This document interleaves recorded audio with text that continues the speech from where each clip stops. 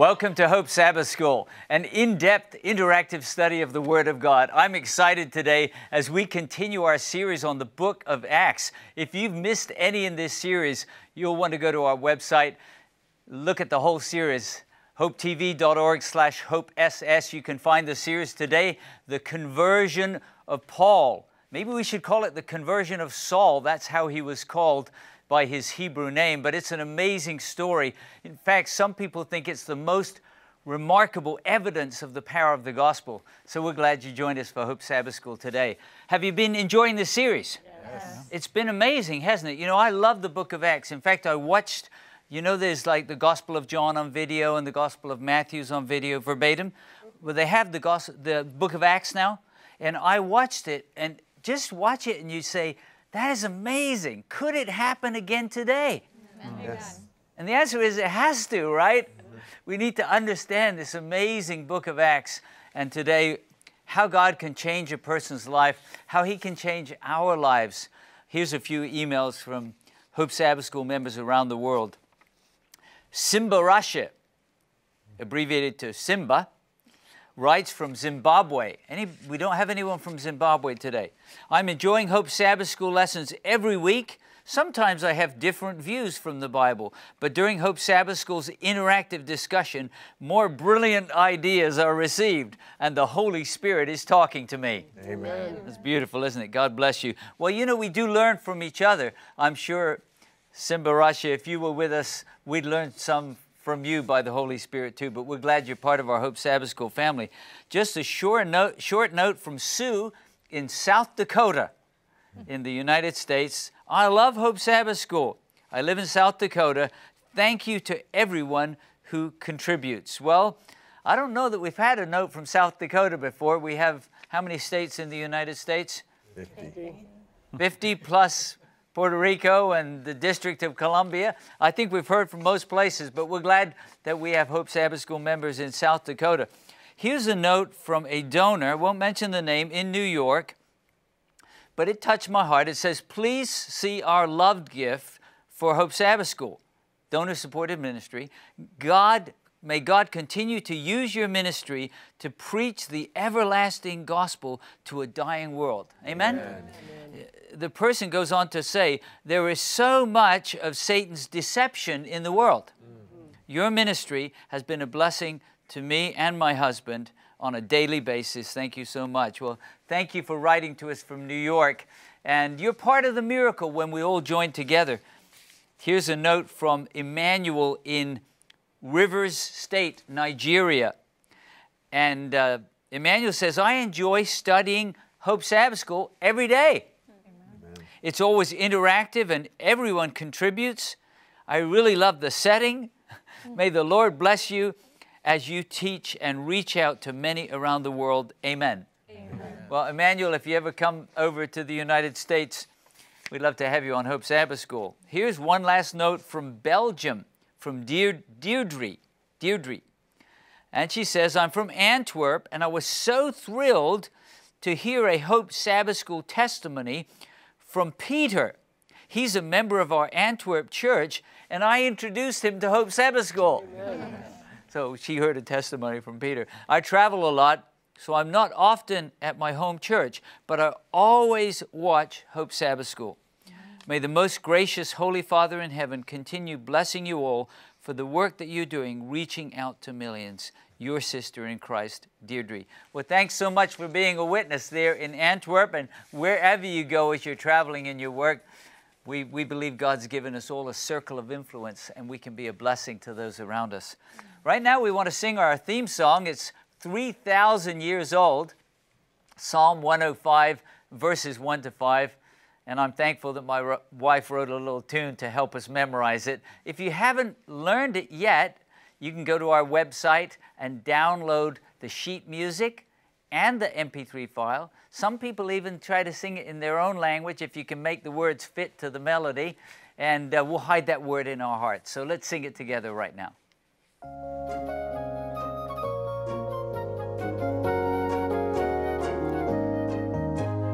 Oh, give thanks to the Lord, call upon His name. Oh, give thanks to the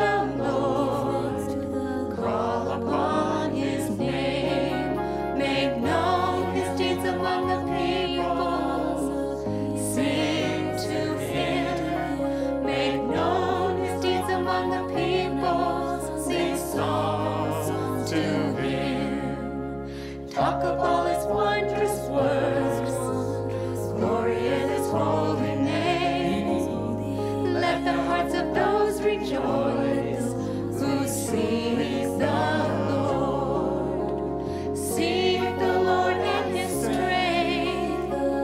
Seek his face evermore. Remember his marvelous works which he has done. Oh, give thanks to the Lord. Call upon his name. Oh, give thanks to the Lord. Call upon his name. Call upon his name.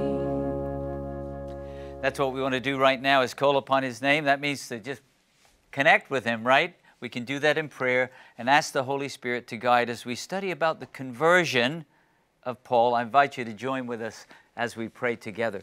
Father in heaven, this topic is not just about a man whose life was radically changed 2,000 years ago. It's about what you can do in each heart that is open to you. And I'm praying that miracles would happen even as we study today by the power of Jesus and the ministry of the Holy Spirit, and we will give you thanks forever. In the name of Jesus, amen. Amen. Well, you know, it's interesting as you look at the book of Acts, and that's the topic of our theme of our study for this series, that actually, is it 3 times in the book of Acts that Paul gives his testimony? Mm-hmm. There's just something really important about what happened to him. Yes. And as I mentioned, some Bible scholars and even those who don't believe in Christianity say that is the most startling evidence of the power of the gospel. Because this man, what was he like before? Well, let's start our study by reading from Acts 26, verses 9 through 11. Nicole, maybe you can start our study today. This is not what bad press, fake news that people are saying about him. This is his own confession of what he was like before he met Jesus. Sure. The New International Version of Acts 26, verses 9 through 11 says, I too was convinced that I ought to do all that was possible to oppose the name of Jesus of Nazareth. And that is just what I did in Jerusalem. On the authority of the chief priests, I put many of the Lord's people in prison. And when they were put to death, I cast my vote against them. Many a time I went from one synagogue to another to have them punished, and I tried to force them to blaspheme. I was so obsessed with persecuting them that I even hunted them down in foreign cities. Wow. Now, I don't know if you've ever blasphemed the name of Jesus. You've taken his name in vain. That's one thing, but to force other people to blaspheme the name of Jesus, I don't know how much worse you could get than that. Why do you think, Rodney, his persecution of these followers of Jesus was so fierce and relentless? He believed in what he was doing. Yeah. We in a previous study, we spoke about some of the disciples like Peter. They really believed and they just did the mission. I believe Saul, he believed in what he was doing. So he was dedicated. Oh, absolutely. Anybody else? Why was he so fierce? Was that just the way he was? I mean, is he fierce after he becomes a follower of Jesus? He is. He's just an intense person? Yeah. Jonathan, what do you think? I think he was afraid for losing his religion. I mean, he saw this religion of his being attacked and compromised by this new force, and is like, no, I'm going to be the hand of God to protect it, I guess. So maybe a mixture of zeal and some fear that everything, I mean, doesn't he say, I did everything right, circumcised the 8th day, Pharisee of the Pharisees, according to the law, blameless. This was his whole life, and it seemed that some people were dismantling it, or at least saying, now we need to accept the Messiah. Travis? I think about what he wrote in Romans chapter 7, how he struggled with all these things, and then at the end, a wicked man that I am, who's going to deliver me? And when after his conversion, he realized that his righteousness didn't come from him, and he got a peace that was within, instead of a... That's talking about his spiritual struggle, but the intensity, maybe that was part of his personality. Yeah. And why didn't God give up on him?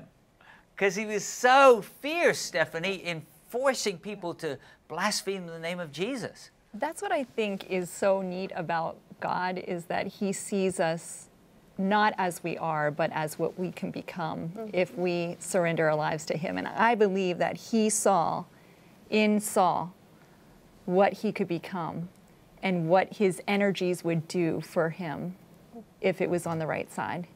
So there is a text that says, for the joy that was set before him, that Jesus endured the cross, despising the shame. Yes. Maybe one of the joys was something that most people couldn't possibly see in this fierce persecutor. But God saw. Yes. Something was going to happen. Hold it. I liked that word that was used in the translation for the verse, that he writes, like, I became obsessed with this, almost like, you know, he couldn't think about anything else. And I kind of think that sometimes, I agree that can be also a personality thing, but also can be a tendency that when we get into something that's not healthy for us, that it can take over our lives. And that God instead, he offers, you know, a freedom where we can turn that energy, maybe a healthy focus, like Paul eventually, Saul became converted, and he turned that obsession to something good. And he wasn't like a slave to it. Amen. You know, it's a really good point, because he wasn't just zealous about his faith or God. He was obsessed about forcing these people to renounce Christ. So there seems like something unhealthy, an unhealthy spiral was happening for him. Good point. Acts chapter 9, Michael, if you could pick up another place where he gives his testimony. Acts chapter 9, verses 1 to 9, is what we call the Damascus Road conversion. Yes, reading from the New Revised Standard Version. It says, Meanwhile, Saul, still breathing threats and murder against the disciples of the Lord, went to the high priest and asked him for letters to the synagogues at Damascus, so that if he found any who belonged to the way, men or women, he might bring them bound to Jerusalem. Now as he was going along and approaching Damascus, suddenly a light from heaven flashed around him. He fell to the ground and heard a voice saying to him, Saul, Saul, why do you persecute me? He asked, Who are you, Lord? The reply came, I am Jesus, who you are persecuting. But get up and enter the city, and you will be told what you are to do. The men who were traveling with him stood speechless because they heard the voice, but saw no one. Saul got up from the ground, and though his eyes were open, he could see nothing. So they led him by the hand and brought him into Damascus. For 3 days he was without sight, and neither ate nor drank.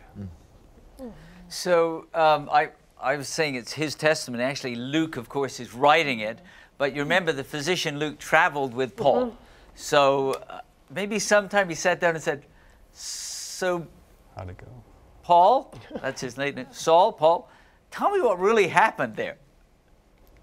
And this story is recounted, because of course Luke was not there at the time.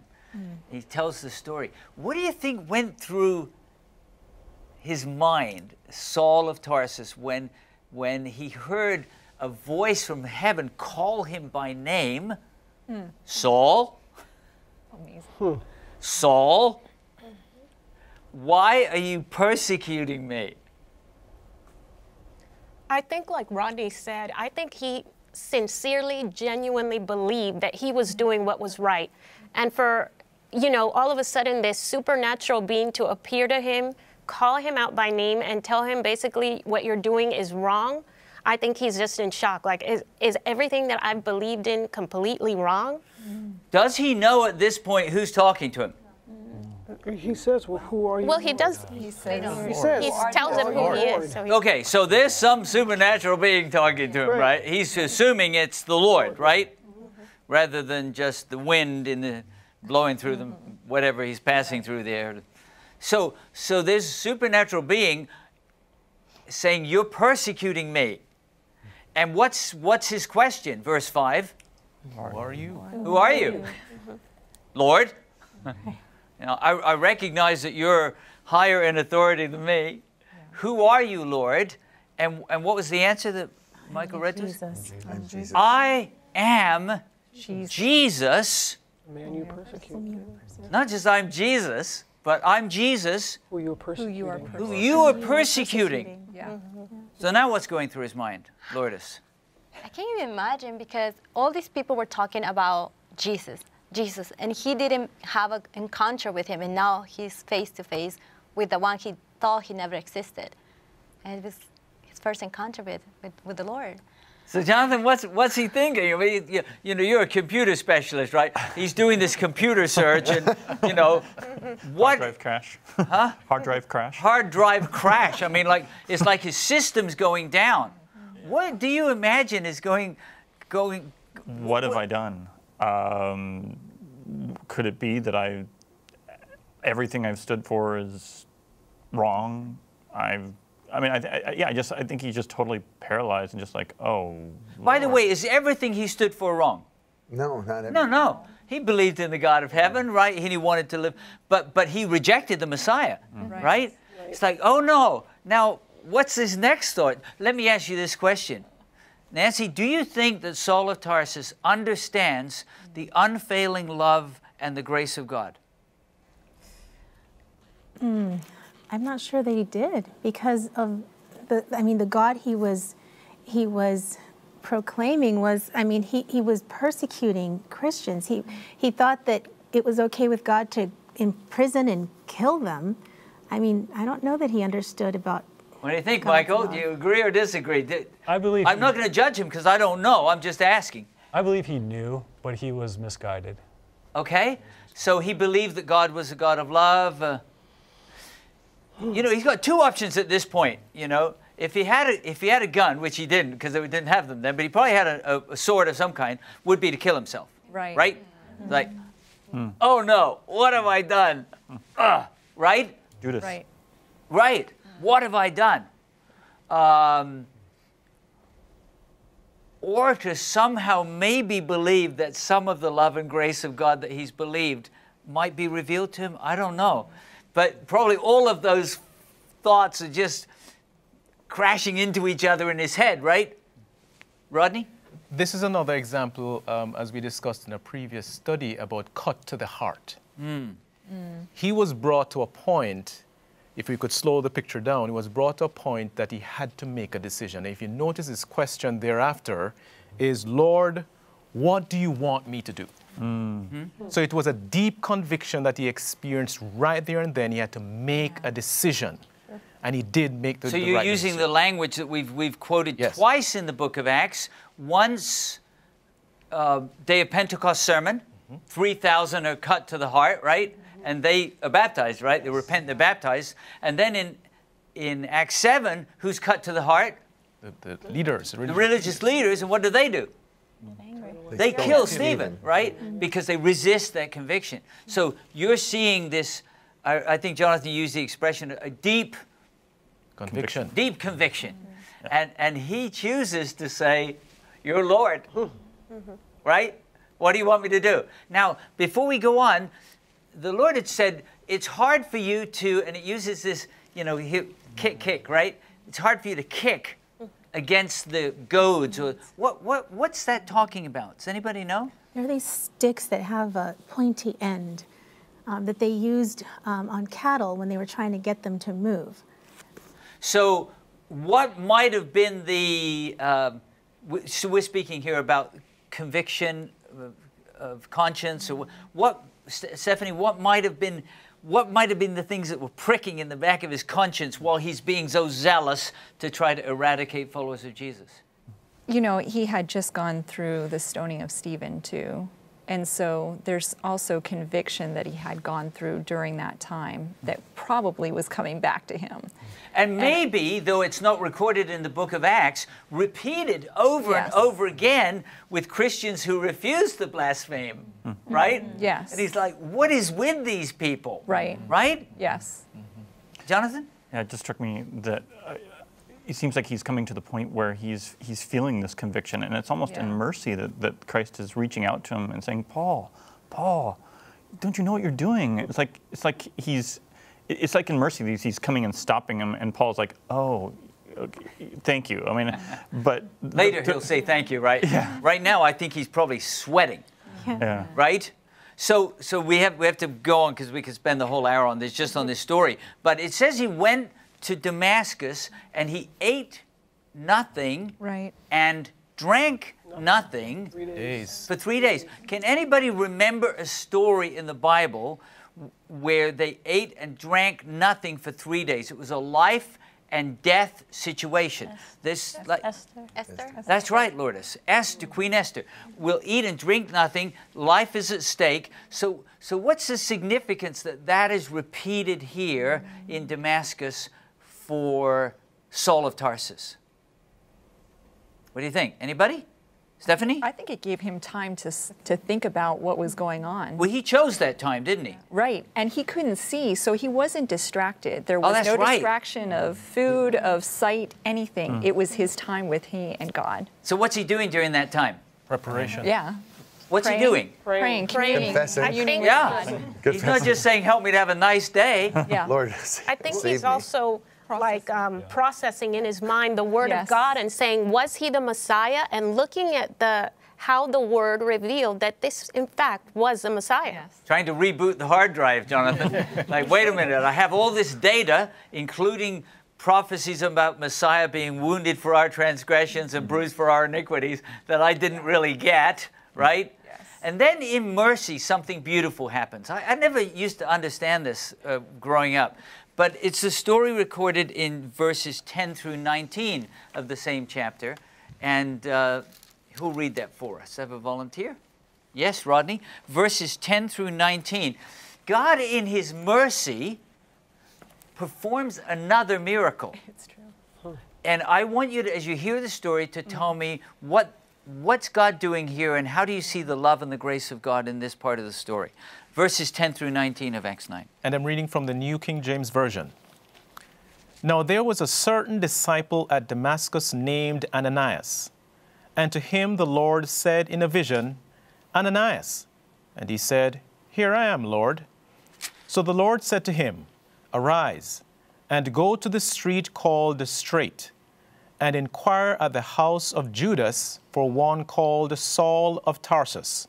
For behold, he is praying. And in a vision he has seen a man named Ananias coming in and putting his hand on him, so that he might receive his sight. Then Ananias answered, Lord, I have heard from many about this man, how much harm he has done to your saints in Jerusalem. And here he has authority from the chief priests to bind all who call on your name. But the Lord said to him, Go, for he is a chosen vessel of mine to bear my name before Gentiles, kings, and the children of Israel. For I will show him how many things he must suffer for my name's sake. And Ananias went his way and entered the house. And laying his hands on him, he said, Brother Saul, the Lord Jesus, who appeared to you on the road as you came, has sent me that you may receive your sight and be filled with the Holy Spirit. Immediately there fell from his eyes something like scales, and he received his sight at once, and he arose and was baptized. So when he had received food, he was strengthened. Then Saul spent some days with the disciples at Damascus. So when I first heard this story, I thought, oh, a miracle. Ananias lays hands on Saul. He can't see, and immediately he can see.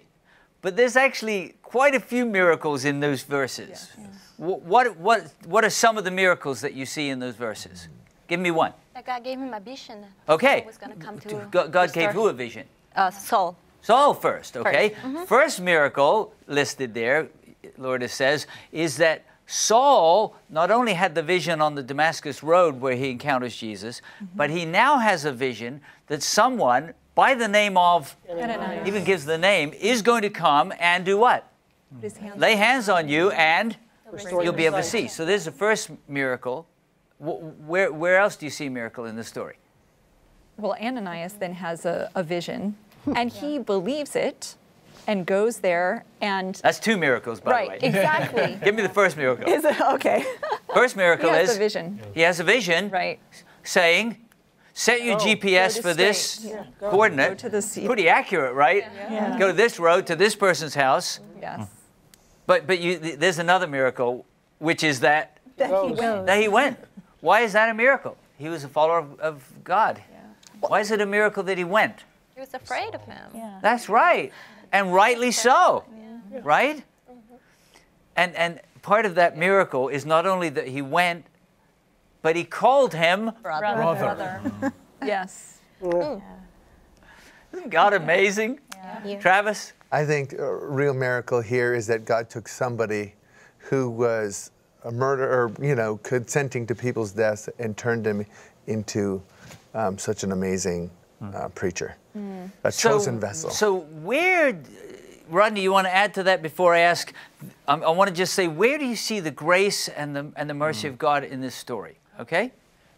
The miracle for me was the brother Saul part. Yeah, isn't that amazing? This was a man that was killing people, Ananias' own people. And Ananias would have been dragged off been killed too. And the way how he approached Saul, it's a miracle to me. He said, brother Saul. So it wasn't Saul that convinced him. It was Jesus that convinced Ananias, and just believed, and he went and he said, brother Saul, welcome. Yes, Tigis. Ananias obeyed. That's a miracle. He did not question. He just went and did exactly what God said.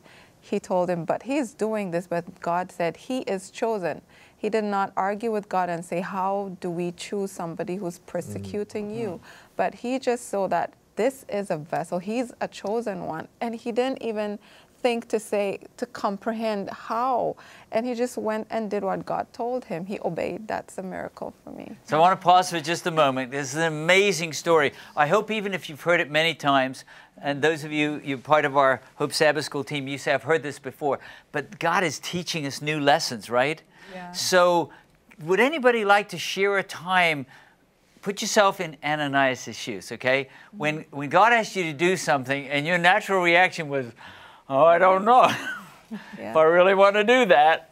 But somehow God gave you the courage, Lourdes, to do it.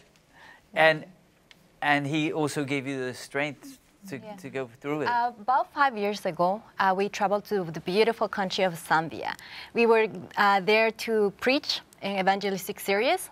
When we got there, the first Sabbath, we visited a church to meet the members. And after church, we stayed there for a lunch. And in the lunch, the elder asked me, can you stay so you can have some words with the congregation? I was like, of course. Thinking that... By the way, you're not a preacher, right? No. Okay, but you were there kind of as a lay... Yeah, we were going to preach, but that day I had no... we were just going to visit our members, meet them for the first time. Okay. And when they asked me, can you have some words? I thought he meant invite the congregation to come for the next 2 weeks for the meetings that we were going to have. Right after we finished, he asked me, are you ready? And I'm thinking, oh no, he asked me to probably give a message, a sermon.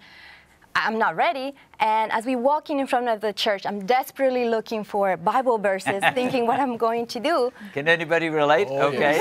Right when we got to the front, I asked him, so how long is the message supposed to be? And he told me, oh, about an hour. Go until the pastor gets back after visiting other elders. So here I am in front of a congregation, about 200, 300 people, eagerly to hear what I have to say, to hear the message, and I have no message.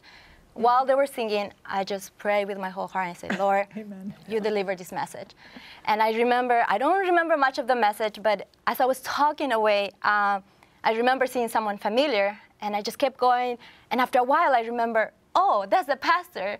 So then that was my moment to stop. But it just reminded me that it's not about us, it's about him. Yes. And it's not about strength, it's his strength. And it was a very humbling experience. And actually, God had been preparing Lourdes all of her life. Yes. Right? Oh, yeah. You might go, I don't have time to prepare. But that's the amazing thing, isn't it? When we step out. Haiti, did I see you raise your hand too? I did. It's pretty similar to Lourdes' story. But I wasn't on a mission trip. One day as I was studying a few years ago, and I was studying a particular message, I felt convicted in my heart by the Lord that I needed to preach that message. And I'm not a preacher either, and I wasn't an elder or anybody important in church, but I felt convicted by that, and I felt like Ananias, no, Lord, I'm not comfortable with this. But he continued to insist that I do this. so much that finally I said, I will go. I don't know how to do this. Is that a dangerous prayer to pray, by the way? You're just saying, God, I'm available. All right? What happened next? I spoke to the pastor and I said, I have a message and I want to preach. And he was just like, you know, you've never preached, and just looking at me like I was kind of crazy. But he said, all right, I'll look at the calendar and I'll give you a date. And he actually forgot, and I had to ask him multiple times, which was very difficult for me because I was literally terrified. And eventually I got my date. I went and I stood up and I was literally shaking. But by the end of it, I felt more calm. And the Lord was with me. And I even had people come and tell me, oh, your message touched me. And I was like, what? I don't know how. And I felt relief because I had done what the Lord asked me. So why do you think the Spirit of God impressed these two ladies, Lourdes and Haiti, to share their testimony? You're watching, some of you are watching from somewhere around the world, and you're thinking, I think the Spirit's talking to me. And He wants me to do something and to give Him my fears and my anxieties and just do what He asked me to do, right? Well, we could spend the rest of the hour on that one, but thank you for sharing. Very powerful. Let's go to Acts chapter 9, verses 20 through 25, because he's been prayed for. Scales fall off of his eyes, he can see. And Nancy, could you read verses 20 through 25? Let's see what happens next. Okay, and I'm reading from the New King James Version. Immediately he preached the Christ in the synagogues, that he is the Son of God. Then all who heard were amazed and said, is this not he who destroyed those who called on this name in Jerusalem, and has come here for that purpose, so that he might bring them bound to the chief priests? But Saul increased all the more in strength and confounded the Jews who dwelt in Damascus, proving that this Jesus is the Christ. Now after many days were passed, the Jews plotted to kill him. But their plot became known to Saul, and they watched the gates day and night to kill him. Then the disciples took him by night and let him down through the wall in a large basket. What do you learn, Travis, from that little piece? He's just become a confessed follower of Jesus. Baptism is a public confession, right? I believe in Jesus as my Savior and Lord. I want to follow Him all the days of my life. What do you learn from the verses that follow? That the power of Jesus is amazing. Immediately he goes. He goes immediately. Nothing could stop him. I just think that when you experience the love of Jesus in your life, that it's hard to keep somebody's mouth shut. You just can't. You can't help but tell of what you've seen and heard. And He's so powerful. They want to kill him. They want to kill him. The people that were welcoming him to drag off the Christians now want him dead.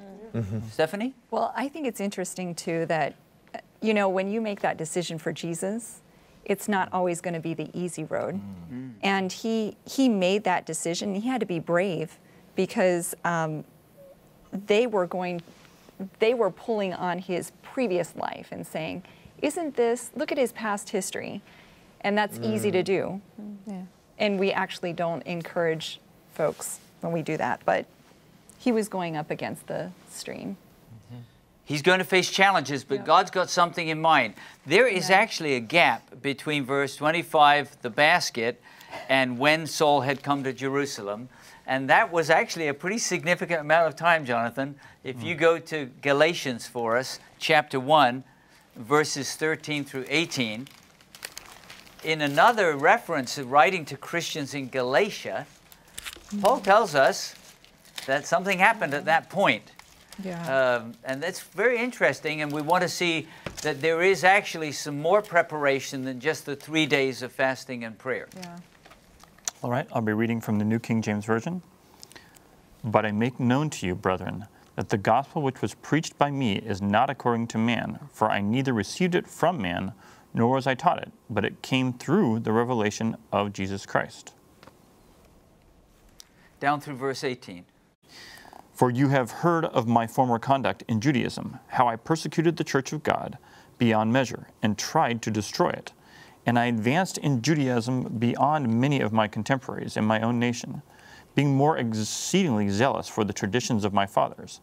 But when it pleased God, who separated me from my mother's womb and called me through his grace to reveal his Son in me, that I might preach him among the Gentiles, I did not immediately confer with flesh and blood, nor did I go up to Jerusalem to those who were apostles before me, but I went to Arabia and returned to Damascus. Then after 3 years, I went up to Jerusalem to see Peter and remained with him 15 days. That's kind of interesting, isn't it, Nicole? There's like a gap there in the Acts record. How long is he in Galatia? 3 years. Excuse me, in Arabia? Arabia for 3 years. For 3 years, and what's happening during that time? He's preaching the gospel. Well, you actually read verses 11 and 12 as well for us, Jonathan. It says he received revelation from God. Let's look at 2 examples of that in his writings in 1 Corinthians 11:23 and 1 Thessalonians 4. Hulda, do you have 1 Corinthians? 11:23 and 1 Thessalonians 4:15. We'll see that he was in some serious training during that time. Undoubtedly, remembering all he'd studied, but also receiving revelations from the Lord Jesus. How does it read in 1 Corinthians 11:23? I'm reading from the New Living Translation. For I pass on to you what I received from the Lord himself. On the night when he was betrayed, the Lord Jesus took some bread. Now, if we read the whole passage, what's that talking about, Michael? Lord's Supper. Yeah, the Lord's Supper. Yeah, it's a communion service, right? So was he there on that night in the upper room? No, of course he wasn't. He wasn't even a follower of Jesus, right? So how did he know about everything that happened and what Jesus said? What did he say? How did he know? It had been revealed. Yeah, it was revealed to him, okay? What about 1 Thessalonians chapter 4 and verse 15? 1 Thessalonians 4 and verse 15. Let's see. Stephanie, could you read that for us, please? And I'll be reading from the King James Version. For this we say unto you by the word of the Lord, that we which are alive and remain unto the coming of the Lord shall not prevent them which are asleep. He goes on to talk about the Lord will descend from heaven with a shout, and with the voice of the archangel. Very specific, and with the trumpet of God. And the dead in Christ will rise. It's all there. It's really specific. How did he know all of that? He says, The Lord told him. what does it say at the beginning? By the word of the Lord, right? Whether that was a vision or a direct conversation or a dream, the Lord revealed to him those details. So what do you think's significant about the fact that he's obviously very zealous immediately, Travis, right, after he's baptized, but he gets lowered down in a basket, and for 3 years he's off in Arabia just studying and receiving revelation from God. What does that tell you? Anybody? Must tell us something, because after 3 years he went to Jerusalem. What do you think, Rodney? Preparation is very important. And we can think of preparation in terms of time, but we also need to ensure that during that time of preparation, it is the Holy Spirit that is revealing exactly what you wish from me to do. Because we can do things immediately, but not the right things that we should be doing immediately. So we need to ensure that we're guided by the Holy Spirit and ask for his lead. I'm with you. I think he was doing the right thing immediately, right? He was preaching that Jesus was the Christ, but he maybe had to unlearn some things, right? Is that possible? Maybe I had to unlearn. Can you think of someone else that God led off into a desolate region to unlearn some things? Moses. That's right. He was highly trained in all of the skills of the Egyptians. And Saul of Tarsus was highly trained, right, under Gamaliel. Lourdes? He also needed time one-on-one with God. He heard about this Jesus, but it wasn't personal. He needed to develop this relationship before he talked about him. So then he can go away and say, you know what, for me to live is Christ. Right. Yeah. No longer I who lives, but Christ lives in me. I mean, you're right. There's a personal experience, not just a, who are you, Lord, on the Damascus road, right? That preparation. Well, let's bring him back now to Jerusalem. Did you know that he took a 3-year break? That's kind of interesting, isn't it? Pretty significant break there. We're coming back now to Jerusalem. And what was the welcoming committee like? Well, Autumn, could you read Acts 9 and verse 26 for us? Yeah. I am reading from the New International Version, Acts 9, verse 26. When he came to Jerusalem, he tried to join the disciples, but they were all afraid of him, not believing he was really a disciple. So they'd heard this story that had happened how long ago? 3 years. And where'd he been since then? Away. Nobody knew, right? Yeah. And all of a sudden he shows up and wants to spend time with them. And what was the reaction? They're scared. They're afraid. They're afraid of him, okay? Let's look and see what the next reaction is by those who heard him preach. Acts 9, verse 29. Acts 9, verse 29. Tigges, could you read that for us? Acts 9:29, I'm reading from the New King James Version. And he spoke boldly in the name of the Lord Jesus and disputed against the Hellenists, but they attempted to kill him. All right, so Nicole, the disciples were Afraid of him. and the folks that heard him preach, We're trying to kill him. I'd say things weren't going too well. Yes. You know, it's funny because God is so gracious that he took him away for those years to prepare him for what he was going to come back for. And so he knew you are not going to be welcomed by those who know who you are, but I'm going to prepare you and get you ready for what you have to deal with. And it just shows his mercy and love for us that he would take that time to get him ready for that. Yes. Now, I hadn't thought of this, but I'm impressed by the Spirit to just ask, have you had an experience where you made a radical turn toward Jesus and some of the people that you were your closest friends and allies just rejected you? Nicole, why did you look away with a strange look on your face? I know you've had some time where you wandered away. You've given that testimony. Right, so I went to college and I kind of ran from the church because I'd grown up in the church. My mom was very a devout Christian.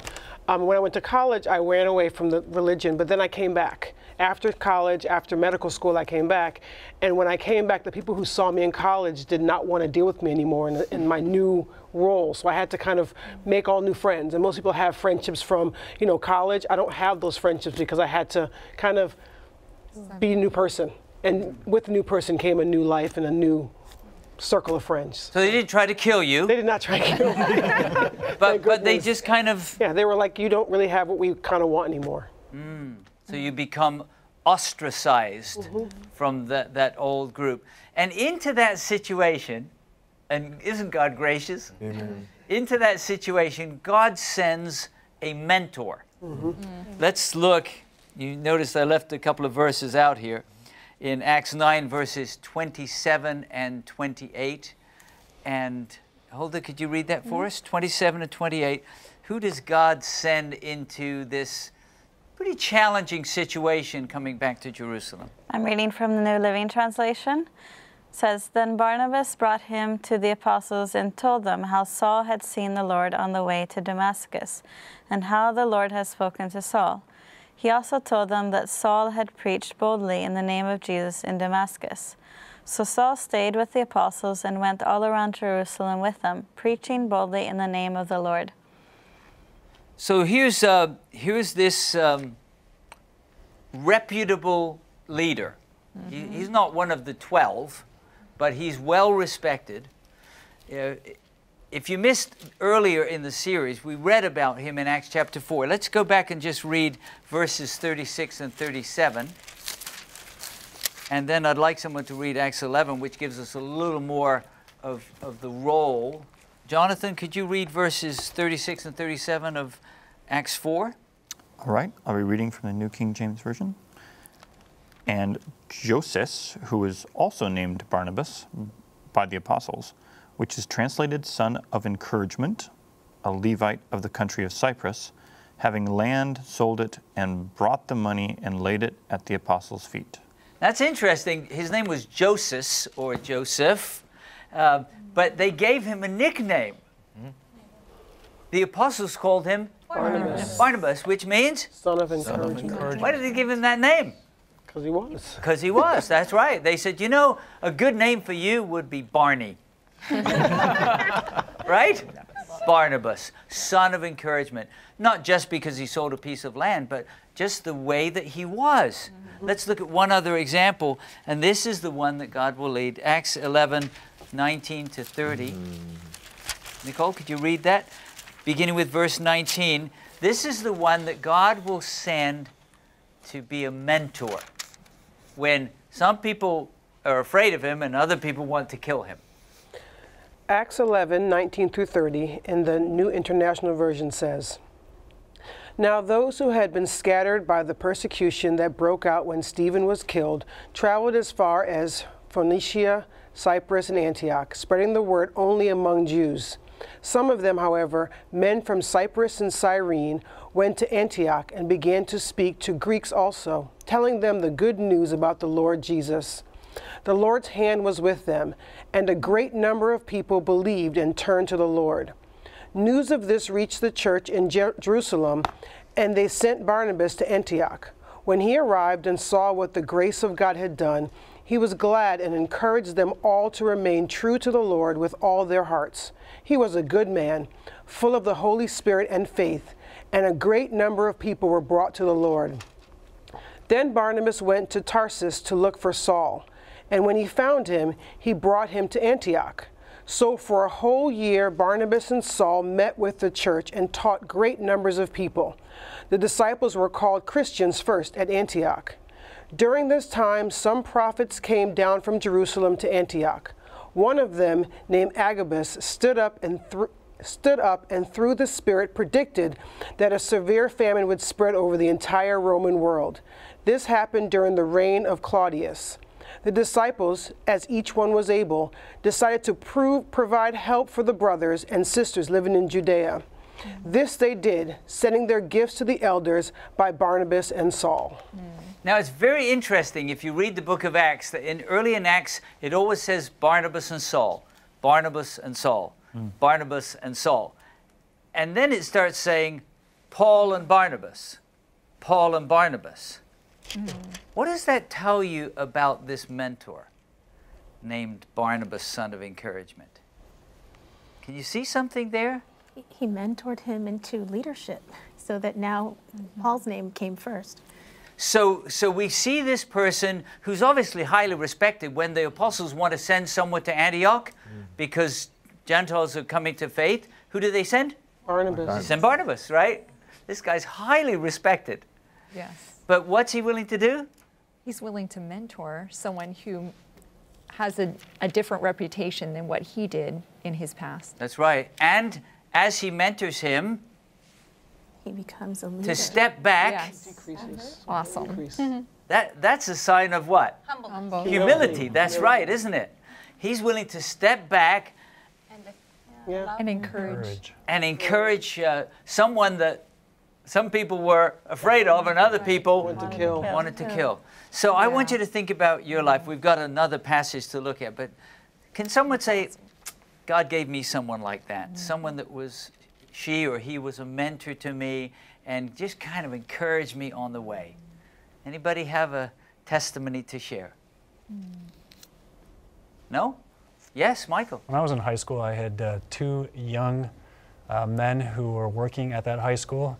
And even though sometimes I would be disrespectful to faculty and staff, those two guys always set a great example for me. And they never, like Barnabas, they never let me down. They were always there encouraging me to keep going, even when I did mess up. Were they fellow students or were they working at the school? No, they were teacher and faculty. But somehow, in spite of some of your aberrant behavior, you kept looking up to them and they were there for you. Yes. That's a real gift, isn't it, to have someone to be a mentor for you? Well, we need to look at our last passage because God promises continued guidance. Acts 22, verses 17 to 21. And Lourdes, could you read for us Acts 22, beginning with verse 17 through verse 21? Sure. There's some encouragement that we find here. Okay, and I'll be reading from the English Standard Version. When I had returned to Jerusalem and I was praying in the temple, I fell into a trance and saw him saying to me, "Make haste and get out of Jerusalem quickly, because they will not accept your testimony about me." And I said, "Lord, they themselves know that I'm one synagogue after another. I am in prison and beat those who believe in you. And when the blood of Stephen, your witness, was being shed, I myself was standing by and approving and watching over the garments of those who kill him. And he said to me, 'Go, for I will send you far away to the Gentiles.'" So what encouragement do you hear in that testimony that Paul now records? By the way, Paul's his Roman name. We'll talk about why his name changes, because he's going from Saul, Jewish Hebrew name, to the Gentiles, Paulos, Paul. What do you hear there that's encouraging from the Lord? Nicole? That even he knows our history, he knows where we've come from, and he's going to put us in a place where we're going to succeed. And so, at least for me, when I see this, he says, "Go, I'll send you away to the Gentiles." He knows that Paul has a gift and he has a mission, and he's going to put him in a place where he's going to succeed, even if he's going to send him to a place he's going to succeed because he's willing to go. So I got a question as I read this text, because Lord says, you need to get out of here. They're not receiving your testimony. What have they been trying to do to him? Kill him. Kill him, right? And he recounts all of the bad things he's done. What's going on there? It's almost like, well, I guess I deserve it, but they should know better because I used to. I don't know what's going on. And the Lord just says, just go. What does that tell you about the Lord? Merciful. He's protecting us, and it's according to his will and according to his time. So I want you to share with me in the few minutes we have remaining a time maybe when you needed to hear a word from the Lord, an assurance that he would protect you, he would be with you. You're doing what he's asking you to do, and he brings a word of encouragement to you. Does anyone have a testimony like that? Stephanie? Well, I can think about several times when I was seeking God's leading. And there's a verse in Psalm 32. I don't know if we can read it. We can. Just tell us where it's found. 32, verse 8. Psalm 32 and verse 8. Yeah, and it just really gives encouragement that God will guide us, and He will be there every step of the way. Go ahead and read that for us in your translation. And I'll be reading from the King James Version, Psalm 32, verse 8. "I will instruct thee and teach thee in the way which thou shalt go. I will guide thee with mine eye." So there were several times that happened for you. Yeah, very clearly. He brought a scripture to you. All right? Someone else? Rodney? There's a verse whenever I feel I'm in a situation where there is no way out or my back is against the wall. There's a verse in Psalm 34 and verse 7, if we could read it. Sure. Psalm 34. It's right next door. That's right. Psalm 34 and verse 7. And it goes. So here you're kind of putting yourself, I guess, in Saul or Paul's shoes, where his life is at risk. Yeah. And the Lord wants to bring some encouragement to him, and this word comes as an encouragement to you? That's right. And it says, the angel, reading from the New King James Version, "The angel of the Lord encamps all around those who fear him and delivers them." Amen. And by the way, the word fear there, we've learned this in our study, would mean awe, reverence, respect, right? So those who have a loving connection with him, Amen. He's going to protect us, right? Anyone have another either testimony or a promise that encourages you as we wanting to do what God asks us to do? We may come under attack. Travis, is there a word that God brings to you as an encouraging word?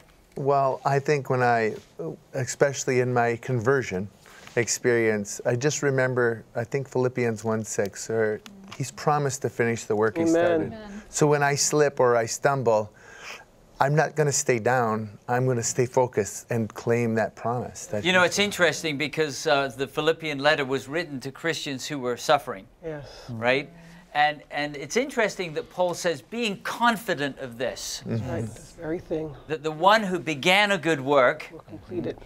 will bring it to completion. Yes. Why do you think he can say that, Nicole? Being confident of this. Because he experienced it himself. Yes. And he can be confident that God's going to do it for the rest of us. He had faced insurmountable odds. He'd been stoned, beaten with rods, shipwrecked, bitten with a viper, which he shook off into a fire. I'm confident. Amen. Yes. One who began a good work will bring it to completion. What's the most important lesson you've learned from the study of Paul's conversion? Lourdes? The guy had a purpose in his life. God had a purpose. He could have died. So many things happened to him, but God had a purpose, and that's a calling to us. If my heart still beats today, it's for a reason. And this reminds me of the Bible verse. I can't remember where, but it says, even though you walk through the fire, you won't get burned, or you pass through the waters, you will not drown.